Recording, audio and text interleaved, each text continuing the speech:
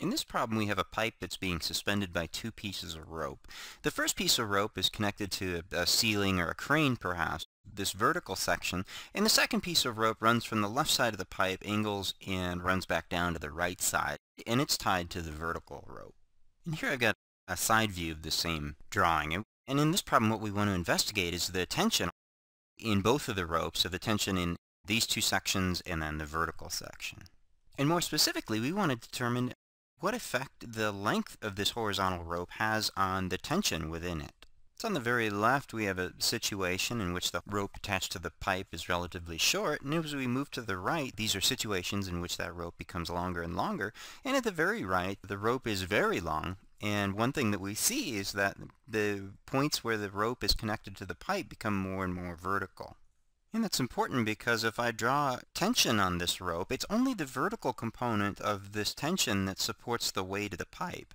So as my rope, if it's more and more horizontal, there's very little vertical component to these forces, and that means that the tension in the rope has to be very large if it's relatively horizontal.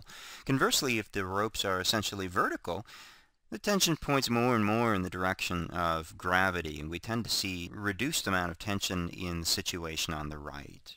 And in fact, I would predict that if the rope was infinitely long, both of the tensions point straight up, and the tension in the rope itself will equal 1/2 the weight of the pipe. For notation, let's call this point A, this is point B, and this is point C, and we'll call this the length of the pipe, or we'll just call it L pipe. And we'll want to make a graph of the tension in the rope AB, this section of rope right here, and we want to do it as a function of the total length of the rope AB and C. Well, one thing we know is that LABC, the length of that rope, can't be less than the length of the pipe itself. So we'll just put this, here's the length of the pipe. And if LABC was equal to the length of the pipe, there would be no vertical component of the tension in that rope, and what we would find is that the tension would have to be infinitely large in the situation if we move far to the left, for example, on these diagrams. And as we move to the right, as LABC gets longer and longer, the ropes become more and more vertical, and as we come down, I would expect it to taper off, eventually becoming horizontal, until we get to a case in which the tension is equal to 1/2 times the mass of the pipe times gravity. So we'll work this problem mathematically and see if we do indeed come up with a graph that looks like this. So to do that, let's examine a more specific problem statement. And we've got a pipe that's 2 meters long, and it's lifted by the ropes at points A and C. And we know the mass of the pipe's 1,000 kilograms, and the rope's made out of 1/4-inch nylon. It'll snap if the tension at any location on the rope exceeds 1,500 pounds. And what we want to calculate is the minimum length of rope ABC that's needed to prevent it from snapping. So if we have ABC, as we considered before, the shorter that length of rope is, the less vertical component of tension we'll have, and the higher the force. So we want to figure out the minimum length of rope ABC, in addition to graphing the tension in that rope as a function of its length. So let's begin by drawing a free body diagram of the whole system. And when you draw a free body diagram, all you're doing is drawing the outline of the diagram itself. So here's just the outline of the diagram. And let's draw all of the forces acting on it. Of course, we've got gravity, which acts downward at the center of mass. And we've got the tension occurring in this vertical section of rope. I'll just call it T1.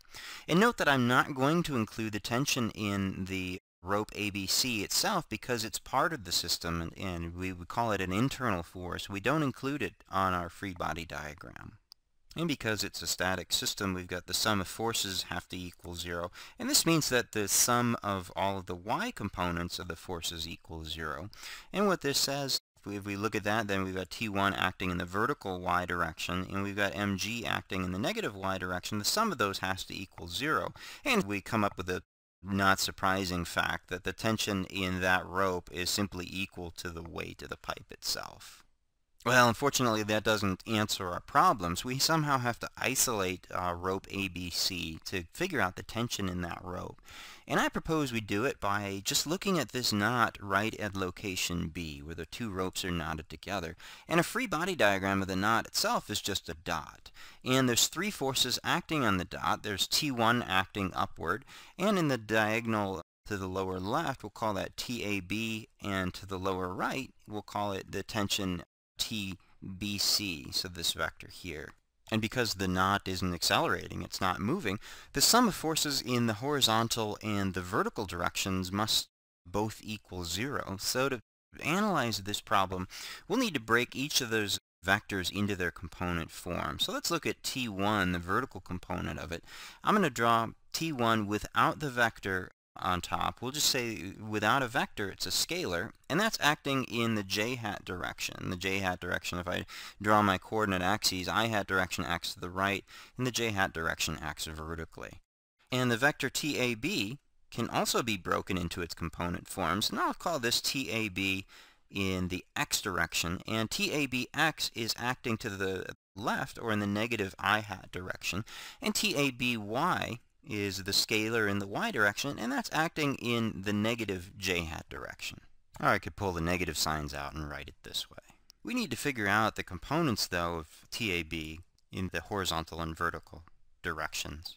So here I'm just decomposing it. We'll call this angle theta, and we'll call this TABx, and TABx is simply equal to TAB cosine of theta, and TABy is simply equal to TAB times the sine of theta. The value of theta itself is going to be dictated by the length of rope ABC, and here's my value of theta again. So I have theta on the left side and also the same angle on the right side. So let's write our two equations for the sum of forces in the x and the y direction for the knot. And what we find is we'll have negative TAB in the x direction plus TBCx, which is the x component of the length rope BC. And the sum of these two will equal 0. And in the vertical direction, we'll have T1 acting upward, and the y components of TAB acting in the downward direction. So here's TABy minus TBCy. And the sum of these three forces have to equal 0. But we already know that T1 has to equal mg by our first free body diagram, so I'll erase that and we'll just make the substitution that T1 is equal to mg. Here are the component forms of the tensions in the two ropes. We'll just make a couple of substitutions here. And when we make these substitutions, we're left with the fact that the tension in rope AB has to equal, just by symmetry, the tension in rope BC. In making those substitutions, we're left with this expression, and we'll have 2 times TAB sine theta is equal to mg. If we rearrange, solve for theta, and then plug in values for the mass of the pipe and the tension in AB that would cause it to snap, we find that theta, in this case the critical angle of theta, is 47 degrees. So any value of theta less than this would cause the rope to snap, and any value larger than this, the ropes could support the pipe. But we're not trying to find the value of theta, we're trying to find this total length of rope ABC. With a little bit of trigonometry, we'll find that this length is 1/2 times the length of the pipe. And the cosine of theta, if we solve for it, the LAB is the hypotenuse of this triangle, and it's equal to 1/2 the total length of LABC. Solving for LABC, we know the length of the pipe, we know the value of theta, and we come up with a value of 2.9 meters for LABC. If it was any shorter than 2.9 meters, that rope would snap. To make the graph, we would use these two equations. We just make the substitution of theta, and we'd solve for TAB as a function of the length ABC. After making those substitutions, I come up with this expression, and making a graph of that, we do find a similar shape as what we drew qualitatively at the beginning of this screencast. And at 2 meters, we have the length of the pipe, and in that case, the tension would go to infinity, and on the horizontal, it asymptotes to 4,900 newtons, which is equal to 1/2 mg.